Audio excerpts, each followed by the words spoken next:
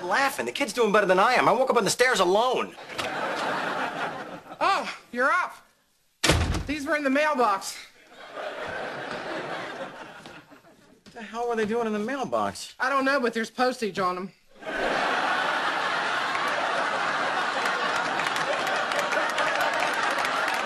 I clearly had a plan of some kind. What's everybody doing up so early? We just saw two girls sneaking out of Jake's room. Two? Two. Taterhead had a threesome? We don't know that. Maybe they were having an all-night study session. My God, he had a threesome. He didn't answer your phone. Uncle Charlie was busy trying to mail his pants. Wait, you saw that? Did I happen to mention why I was doing it? No. And you didn't ask? Over the years, I've learned to look the other way. All right, let's not get off track here. The important thing is that if you're going to have company, you give one of us a heads up. Fine. Oh, hey, look. There's a note in my pocket.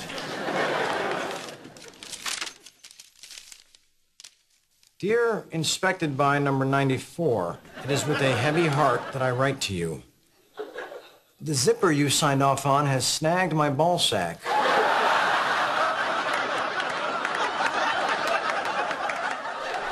Thank you for your prompt attention to this matter. Sincerely yours, Charles Francis Harper.